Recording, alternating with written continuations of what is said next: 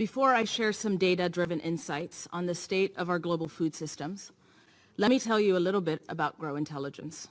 Grow is a company founded to help tackle two of the greatest challenges we face as humanity: food security and climate change. Official government agency estimates from around the world put wheat inventories at 33% of annual consumption. Verifiable data from public and private sources that we as a company organize and then build statistical models to connect the dots between in our platform show that global wheat inventories are in fact closer to 20%, a level not seen since the financial and commodity crisis of 2007 and 8. We currently only have 10 weeks of global consumption sitting in inventory around the world.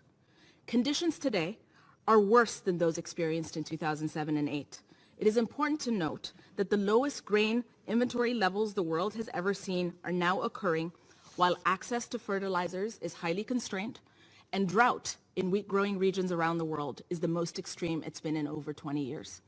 Similar inventory concerns also apply to corn and other grains.